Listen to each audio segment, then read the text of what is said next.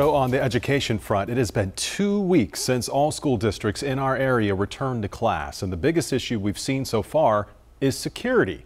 Hello everyone, and thank you for staying up with us. I'm Fred Shropshire. And I'm Vanessa Rufus. You know, whether it's physical security with campus safety or financial security with concerns about teacher pay, everyone is seeking solutions for a successful school year.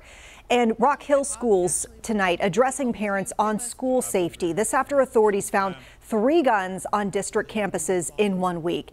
Now, this happened in 3 different schools last month, and tonight the district assembled local and state law enforcement, court representatives, and district leaders to answer questions and take ideas from the community about school security. And one of the top questions from parents tonight was, why is this happening? Law enforcement say they're seeing more guns on the street than ever before. Most of them, they say, stolen from cars. They say some of the problems are gang related, and they say some of it starts at home.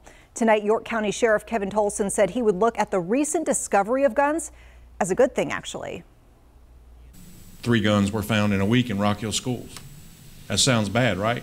I'm going to say something that sounds crazy. As sheriff, I'm glad we found 3 guns, because if parents think that not finding guns means they're not there, you're mistaken. They're there. That means Rock Hill schools are looking.